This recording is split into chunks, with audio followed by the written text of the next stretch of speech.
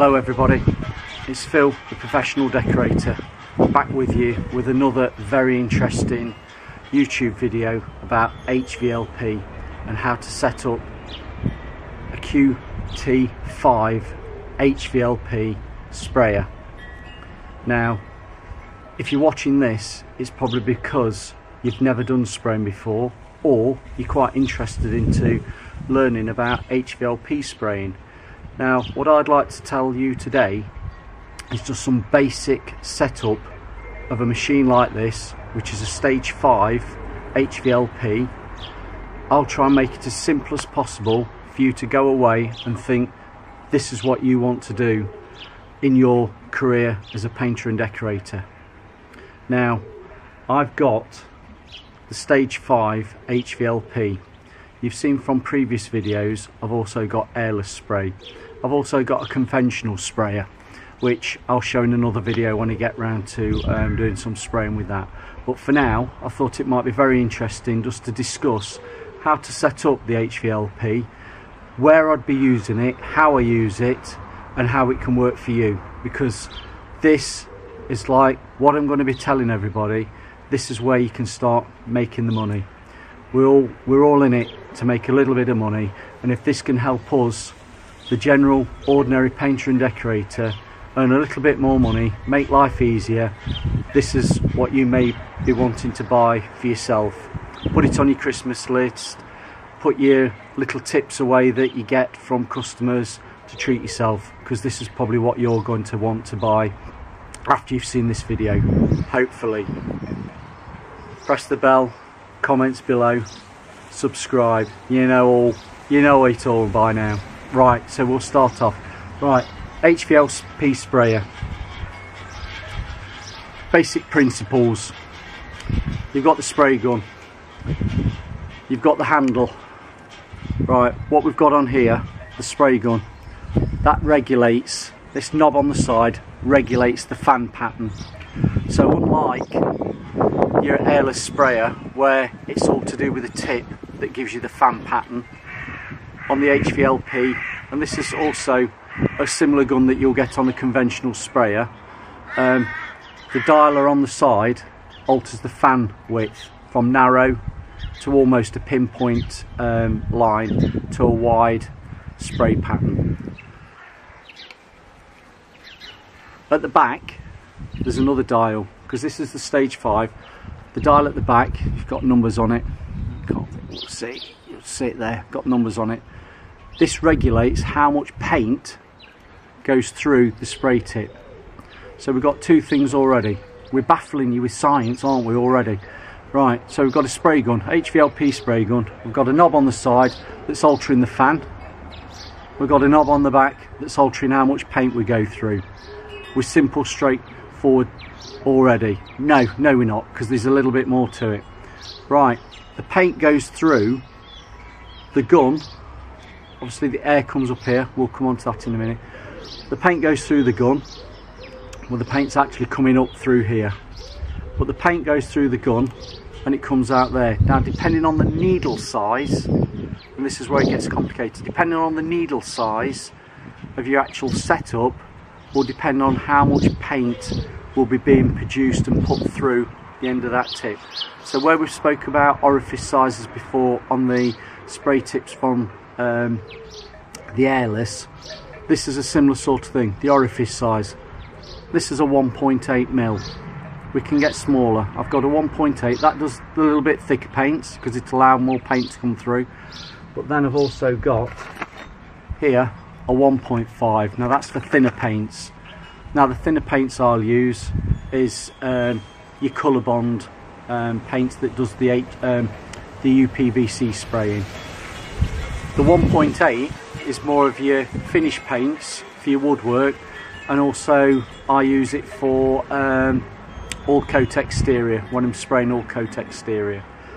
So if I get that out, I'll probably explain it a bit more.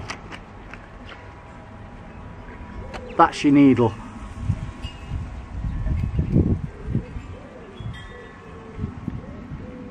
And the needle is in the back of the gun. So if you see there, that's a 1.8, it's a 1.5, thicker, thinner. So for now, I'll just put the 1.8 back in. It slides into the back. Don't forget to put your spring in and screw it up. Now the tighter that is,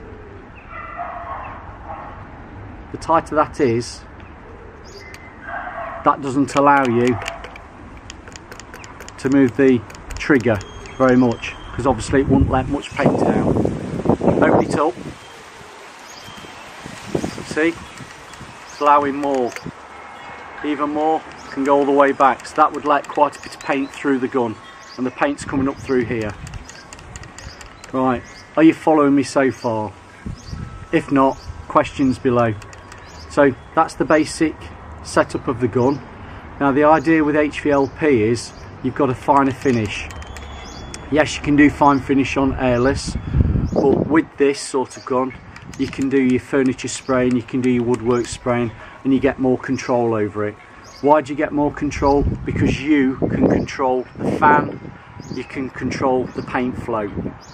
Now the paint comes up through the bottom. Now if I show you this, this is a remote pot. That's a suction pot. Now today I'm going to connect up a suction pot and show you where the paint is in relationship to the gun. You put your paint in there, simple. You shut the lid like so, and then your paint pot connects to the lower part of the gun.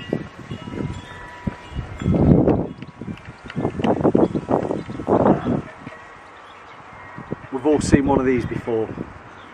So your paint is in there, it goes up through there, out the front. Now the paint comes out the front like little ball droplets. Now the regulation of the air, the atomization from the air, I don't know if you can see the holes in the air cap, that mixes with the paint that's coming out through the tip. The little droplets mix with the air into a swirl pattern, because these, I think we used to call them ram horns at college. The air comes out there, mixes with the paint, spirals it across, hits your surface. Now your droplets of paint, if your paint's too thick, will droplet onto your surface and give you a little bit of a texture. You don't want that. That's where you've just got to mix your paint right, get your paint consistency, your viscosity of your paint, that's the word we want to use. Just get your thickness of your paint right so it comes up and out, mixes with the air, splats onto the surface and gives you a lovely finish when it's dried. We're good so far. You're following me, aren't you? Yeah. Now this is an air pipe. Of course that pot needs to be pressurized. How are you going to pressurize that pot? That pot gets pressurized from the air coming from the machine, and we'll come on to that in a minute. So the air's coming up here, it's coming through the gun, it's mixing with the air cap, mixing in the air cap, coming out the air cap, and the paint's coming out, and the paint mixes with the air outside of the air cap.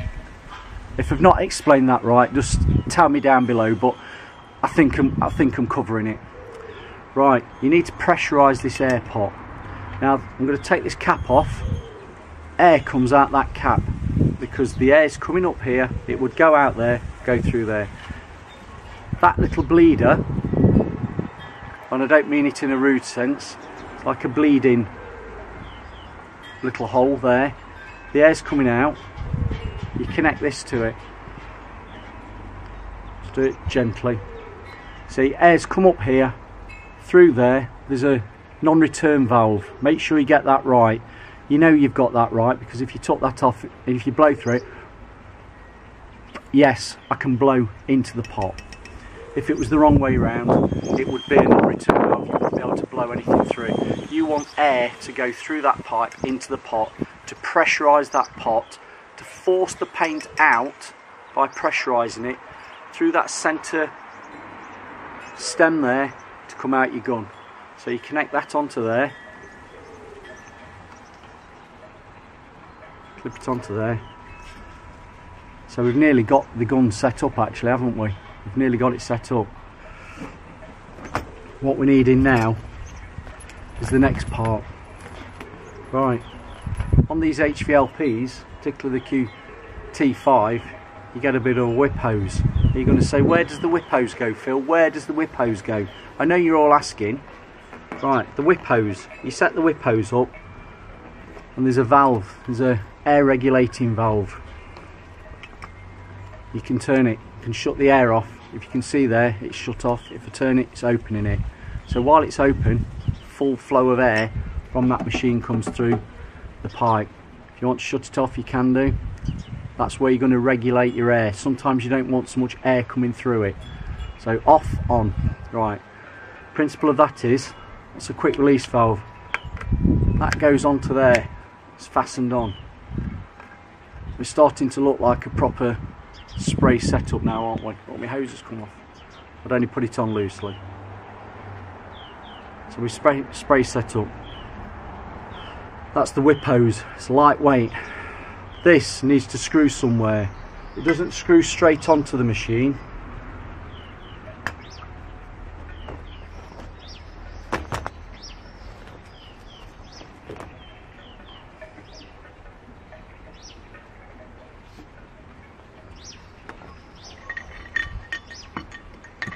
I'm going to stop a minute because I've got to look for parts.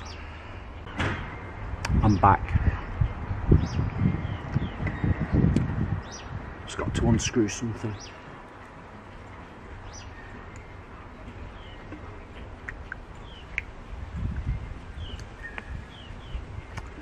That connects to the main air pipe from the machine and you screw it on.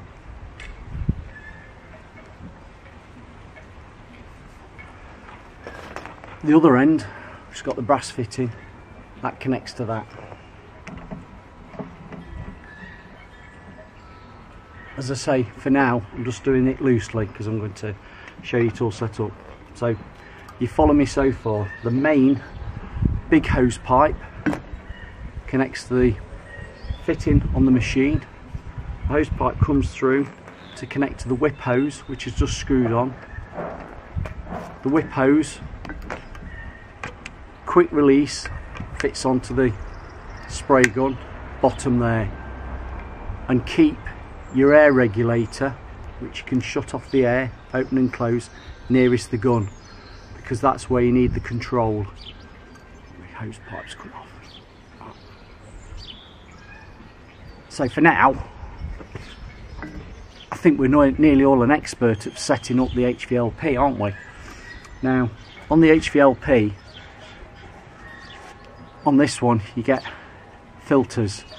Clean these out every job. Just wash them in some soapy water, let them dry. You do get spare ones, and they just go into the back, into there. Are we good? So we're there for now. Right, back to the gun. This is a suction feed because it is sucking up. I'll show you. The paint is being sucked up through the pot that's pressurised up there, straight to the end, out, and we've got it. Air's coming up here, paint's going up there. Fasten that back on. There is the gun that has the gravity feed, totally different gun. Instead of the connection being there, the connection's there, and there's a little upturned pot that gravity feeds the paint in through the top and out there instead of coming up. Suction, gravity. Let's put a spanner in the works.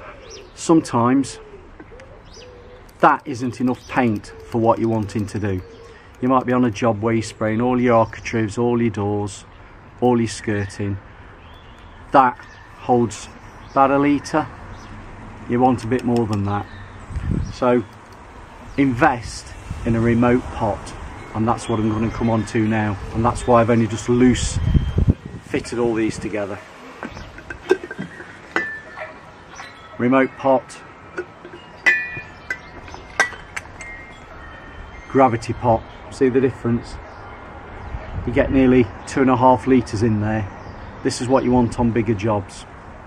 So let's show you how this works. Similar sort of principle.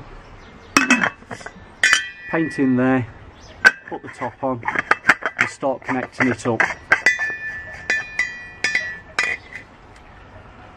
This is a handle. Let's just see if we can do this quickly and easily for you. I'm just going to screw the handle onto the top. Again, I'll do it loosely. That connects onto there. Now what you're going to do is you're going to connect the part I took off the main hose. I'll show you this. The main hose being there, undo that. You're taking the whip hose off for now. You put in the quick release valve that comes with the kit onto the end of the main fat hose, thick hose. It's very thick. It softens up when you're using the machine because the machine gets hot. So that is a quick release, fits onto there. I won't connect it yet because I'll show you the other bits.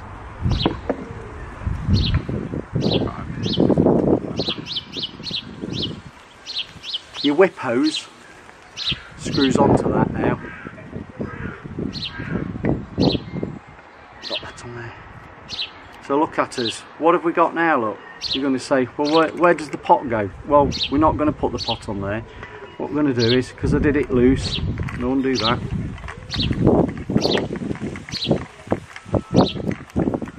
It's all going to make sense now. To this bad boy. Connect that to it. Where do you think that end goes? Yeah, you've got it. This connects to then the pot.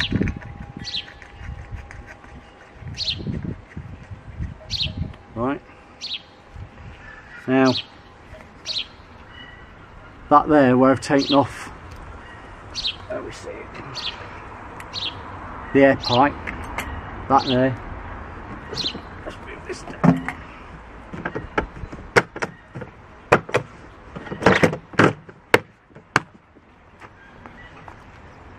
Got to go for pots.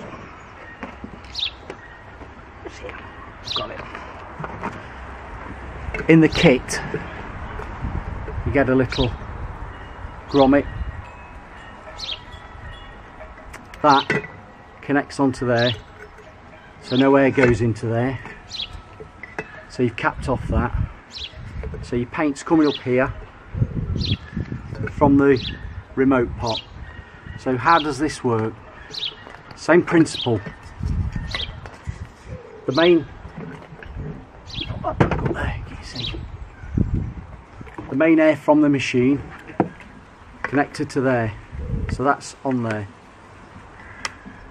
Air's in there. Air comes through the whip hose, and that's going to come back out your gun. Same principle again. But how we're pressurising that pot? Pressurisation of the pot, again with the non-return valve on. Same principle. Air comes through there into the pot. So the machine is pressurising the pot. The pressurisation of the pot forces the paint up through that pipe. Up through that pipe, through the paint hose. The paint hose goes all the way through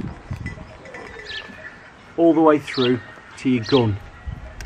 So it comes up there, out there, and again we're back to the principles of the little droplets of paint are coming out the end, mixing with the air, atomising, mixing, hitting your surface, and you'll know how far to regulate your surface when you'll do a bit of a practice. Too close, too thick, too far, be everywhere.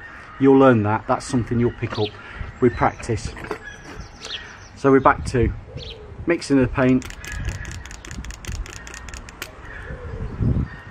regulating the paint flow. So your paint flow is being regulated by how much paint you want coming through the needle.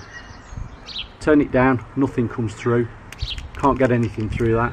Open it all the way up, lets loads of paint through. So again, depending on your thickness of your paint, that's what you want to be working on. Practice, see how it reacts. Little paint, more paint. You'll just get it right once you do a little bit of a test piece on a piece of lining paper. So, are we all right with that so far? I think we've understood it. Yeah, hopefully we've got it. Do you need a remote pot straight away? Probably not, but you'll probably find that you want to be doing areas that need more paint and you don't want to be filling up your little pot too soon. But for little jobs, and what I've got on the next video is spraying some UPVC. I've got a window to spray in UPVC.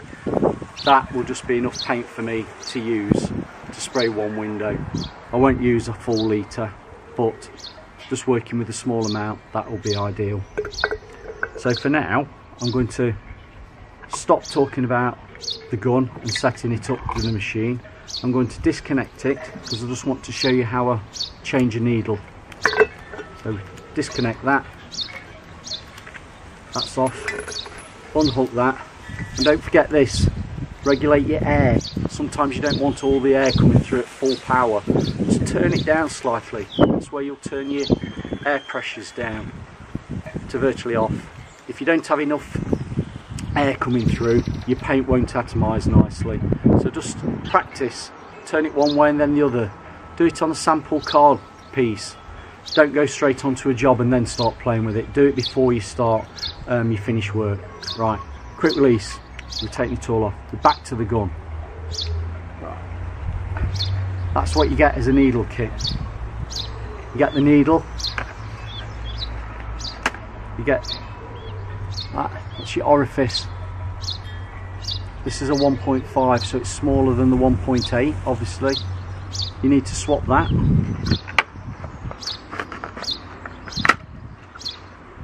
And you get a new air cap as well. So that goes in there. And your cap's there. Right, you need to swap all that out onto your gun. Unscrew the air cap. In your kit of tools with this, just undo the end.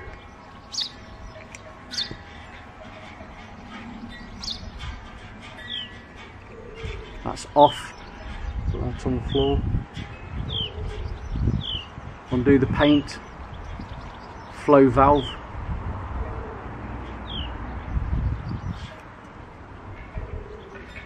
See that? You've got your spring. You're putting that in there. That in there. Tightening it up.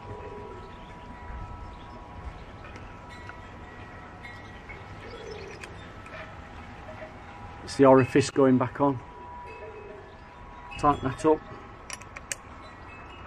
Back on there. Tightened up. Air cap. There. That. Back on. So now we've got a 1.5. This will do thinner paint. Now, you've seen on previous videos, if you've watched me doing airless, I like to get some Vaseline, which I've got in my box. Put some Vaseline around your threads. Vaseline round there. Vaseline round the thread when you put that in. And in your kit, for your cleaning kit, for your HVLP, you'll get some needle oil. Just to put on the needle to help it be a bit more lubricated. Across there. You put a couple of spots of that, or just wipe your fingers with some Vaseline on that. Just help it glide in there. It doesn't mix with the paint because it's not coming into contact with it and you're not putting that much on. And again, put some Vaseline on there. Just in case any paint gets stuck on it. You don't want it seizing up. So, for now, do you think you're all alright with that? Have I missed anything? Am I saying something that's totally stupid that I've missed the plot with it? Do you need to put some comments below on, am I doing it right, am I doing it wrong, could I improve on what I'm doing? Have I made it simple enough for you? Please comment below, give us a thumbs up, give us a like, press the bell. Have I got a bell? I still don't know whether I've got a bell or not, but now I'm just looking, we've got 26 minutes of me waffling on. Hopefully 26 minutes of your time watching me is going to save you a lot more time on future jobs, and this is what I'm here for. I'm here to tell you what you could be doing to make life easier for you. Work smarter, not harder. And I'm going to sign out with a lovely close-up of the gun with a 1.5 on, and hopefully, hopefully, you're going to take some little golden nuggets of information from me that you went, yeah, that's a good idea, Phil. Thank you very much. I'll give you another like on your video. Tongue in cheek, I'm joking. If you like it, brilliant. If you don't, not worried, not bothered. But my next video will be actually showing you using this with a 1.5 spraying UPVC. I'll make it as simple as possible because that's something you might be wanting to get into. So for now, I think I've covered everything from the paint hoses, the air hoses, changing your tips out, explaining how the gun works. If there's anything that you need to know, ask, or as we all do, Google it. Dr. Google is your friend. But thanks for watching. I'm going to say over and out. Bye bye.